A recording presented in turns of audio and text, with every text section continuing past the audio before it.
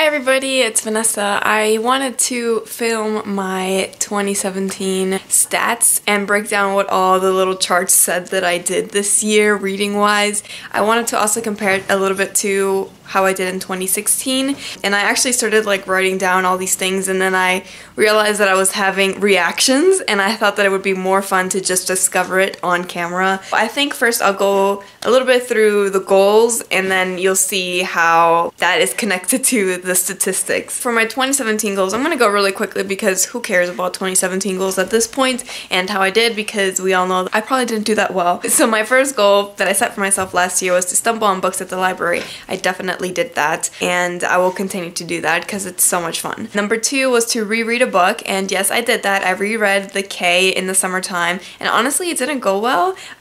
It really took away the magic of what I remember that book being like in middle school. I also started rereading Harry Potter and the Sorcerer's Stone, but I haven't finished that yet, so that might go a little bit better than The K did. Number 3 was to read more poetry and short stories, and yes, I do really think that I read a lot more poetry this year. I think I read like one collection last year, and this year I probably read more than 5. Short stories, not so much. They may not be for me. I've checked out short story collections from the library and they just haven't pulled me in, and yeah, we'll see. Number 4 was to do more buddy reads. I definitely did that this year. I kicked it off really badly. At the beginning of the year, I was not reading with anybody. I was just reading by myself, basically. And towards the end of the year, I read a lot of stuff with other people here on BookTube and beyond. I read Lincoln in the Bardo, I read Smoke Gets in Your Eyes, I read I Can't Breathe, I read Human Acts, all in really quick succession too, which is really silly, but it just worked out better at the end of the year for me to read with other people. Number 5 was to keep doing readathons. I did not do that many readathons this year, and I really think my love for readathons in 2016 had a lot to do with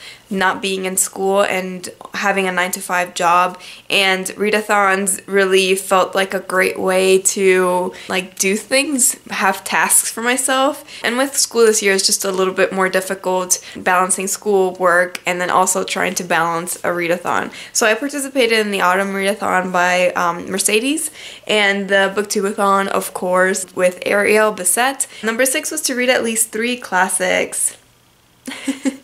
And this is where I failed. I only read one classic, and it was a modern classic, so it wasn't even like an old school one, and that was Rebecca, and everything else was a failure.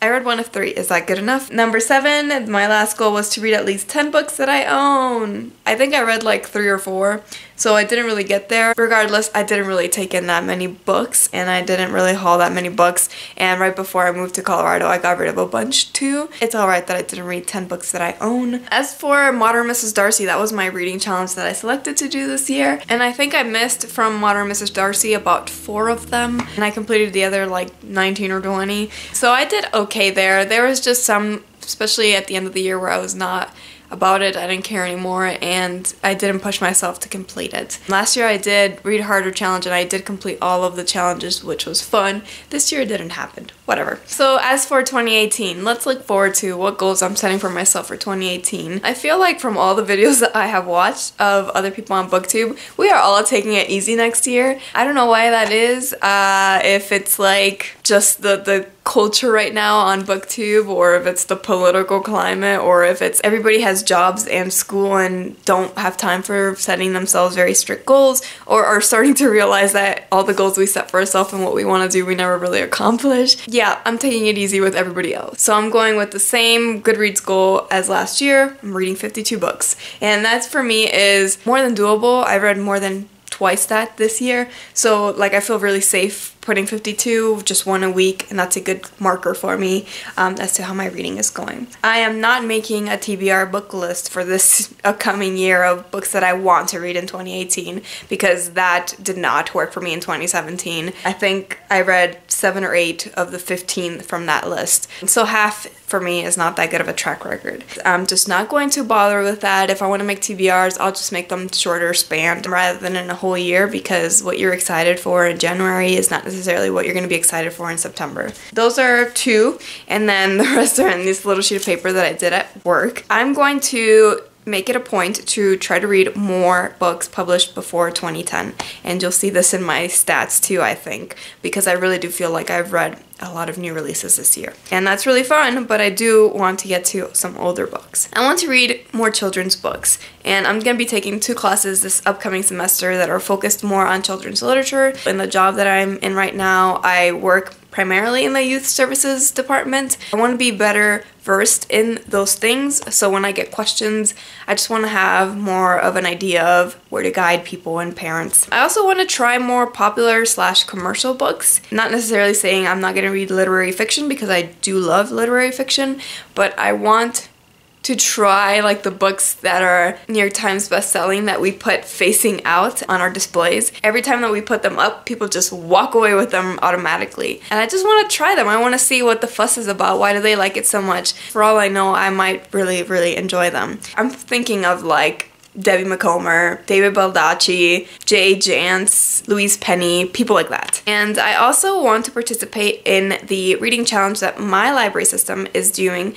It's only 12 challenges and they're really fun. I'll read them out loud so you can get an idea of the things that we're trying to accomplish there. Alright, so it's a book by an author whose last name starts with a B, a book about or set in Africa, a book with a red cover, a travel memoir, a book that has been on your to-read list for too long, a biography or autobiography, listen to an audiobook, a young adult title, a book published this year, so in 2018, a book of poetry, a book from the Dewey range 600 to 699, and a mystery. I think those all sound really doable for me and fun, and I want to participate in something that my library is doing too. So that's it for my 2017 goals, how did I do, and what I want to do in 2018. So now we can move on to stats, the really fun part, how I did this year, what I think about that, comparing some of the stats to 2016 as well. Alright, I got some semblance of order. So let's start with genre. Genre, I found that I did very similar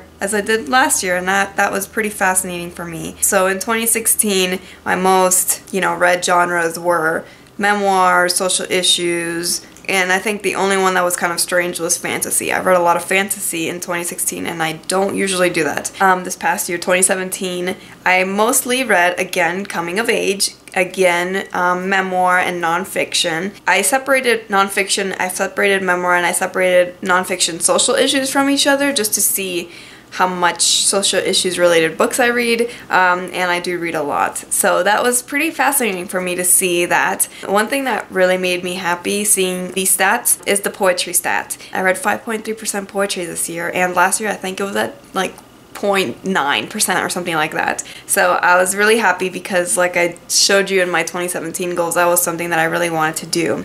Short story, I failed that, as you can see, but poetry I did fine. These numbers look good to me. I'm happy with them. We all know that I read a lot of nonfiction, and we all know that I love coming of age stories. As for age group, let's do age group next. Age group in 2016, I separated them into 3 categories, and this year I separated them into 4. So in 2016, I read, of course, mostly adults, 63%, more YA than I anticipated at 22%. While this year, I read about the same middle grade. I read less YA, almost 19%, and I read more adult. After that, we can go to star ratings. So we can look at my Goodreads star ratings first. My average rating for 2017 according to Goodreads is 3.4, but we all know Goodreads does not let you put your half stars. So Goodreads, you need to get on that. Therefore, looking at mine star ratings, I do it by half stars. The majority of my books were 4 stars, and then the next was 3 stars. I feel like my catch-all rating is 3.5, so there's a lot of 3.5s in there, and I did not rate anything 1 star, and I have difficulty rating things 1 star because if I hate it that much, I would probably DNF it, and I don't rate my DNFs. Not a lot of 5 stars, but a lot of 4.5s, almost there, 4.5s. I thought that looked good. I read mostly great things this year, in my opinion. Let's look at the Goodreads most popular, least popular things. The most popular book that I read was all the way at the end of the year when I read Big Little Lies. 719,000 other people read it with me this year, and the least popular was a poetry collection called Indivisible, and it's poems about social justice. Alright, so moving on to page count. Goodreads said that I read 31,248 pages, so that That's pretty good. 31,000 is a lot of pages. My average length is 250 pages. We all know I like short books. Books that keep my attention and deliver quickly because I do not have it in me to read really, really long books these days. As for the books read per month, for me, you can definitely see that January, February, and March, the beginning months, were really bad for me. That really changed later on in the year. I think it had a lot to do with the incoming president and also just the new school year probably. And you can also see a dip in December. I did not read that much this past month. I really took it easy and I just relaxed and watched a lot of television. And you can see the months that I did the best at were definitely the fall months, September, October, November. November, thank you, nonfiction November. You will also see that in the page count. So pages read per month. Sorry, January, February, March, even April. That was not good. August was me acclimating to moving to Colorado, and you can see the page count just jump in October and November. And again, thank you, nonfiction November. I read so much in November. It was great. Physical versus digital. That's fun for me. Definitely, I read a lot of books digitally this year, and that's mostly audiobooks, but I did read some in ebook. But yeah, I will continue to read physical books. As you can see, the next thing we can look at is also super fun, and I won't lie, I kind of messed with it at the end of the year so that it would remain at these percentages. My nonfiction and fiction. This is so fun because looking at my fiction and nonfiction from last year, it's almost 70% fiction and 30% nonfiction, and I thought that was fantastic. But this year I blew it out of the water and read 50-50. And I'm really happy about that, and I want to continue that into the new year. So let's move on to type. You know, what kind of book is it? So the majority of things I read, nonfiction, and I also read a lot of graphic trades, so a lot of graphic novels and picture kind of books. Then after that would be novels. I read 21%. And next we can go to format. So format is how I consumed it. The majority of them were on hardcover, and I think that has to do with how many new releases and relatively new books I read. And then after that was audio. I listened to a lot of audiobooks this year. Next we can go to protagonist gender. These are not surprising to me. I read mostly books about women, and I love it. And also author gender is the same.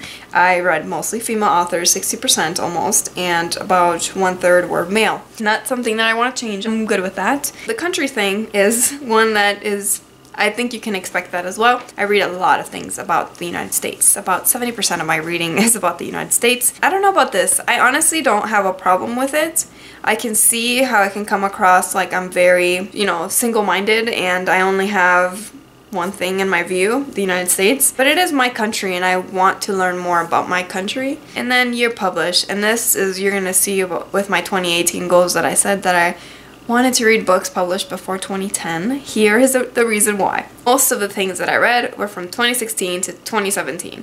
And, you know, I read less than 10 books published in the 2000s, like a tiny amount in the 90s. I don't know. This I can't explain. Do I get excited by new releases? Yes, I do. I've read almost 40 2017 releases. I'm gonna keep up with the new releases because I find that fun, but I do want to read more in the backlist. That is it for my stats and my goals and how I did. I have not filmed like any of my favorite books of the year videos, and that will be next, but I wanted to get started with this. These are some of my favorite. I love watching like stats and like graphs and seeing how everything broke down. So I hope that you enjoyed how my reading data breakdown ended up being, and I will see you in my next video.